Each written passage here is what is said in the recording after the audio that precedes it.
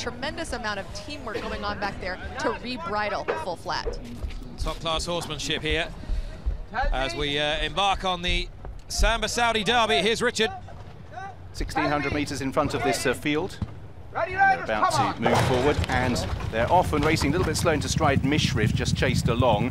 As fastest into stride, Raji Allah for Louis Saez, who shows good gate speed. Down on Bayou is also racing in a handy position. Final Song in the blue. Pushing up the yellow cap of Tamari. At this stage, Cherokee Trail and Rowdy Yates just track the pace. The red and white colours of Full Flat and Bella Fever out wider on the course. Midfield for Mishrif, who's being tracked through by Billy Batts, who races in about 8th or 9th. At this stage, Malefek is towards the back of the field. Cherokee Trail rather losing the position at the moment. Moradar is also right towards the back. Trying to make some ground up on the outside is Mishrif after that slow start, as they now make their way towards the exit from the back straight. Having jumped well, Rajiala has the lead. Down under Bayou in second. The trail taken by Final Song. Red and white colours of Full Flat round the outside for Yutaka Take. Bella Fever is being ridden along. Tamari comes next. Right from the back, Malefek making a little bit of ground for Eddie Castro on the back of Mishrif. Cherokee Trail still quite well back at this stage. Billy Batts also back in about 6th or 7th place as they turn back towards home. Full Flat out in front has the advantage from in second place Raji Allah. Final Song is in third. These three have now broken away from Mishrif, who's running well in fourth, and then down on Bayou, and these five remain clear of Billy Batts. Out in the lead, it's Full Flat for Japan. In second place, Final Song for Harry Bentley in second, then Raji Allah. Staying on, Mishrif down the outside for David Egan, but inside the final 200 metres, it's Full Flat who leads by 2 lengths. Mishrif continues to stay on stoutly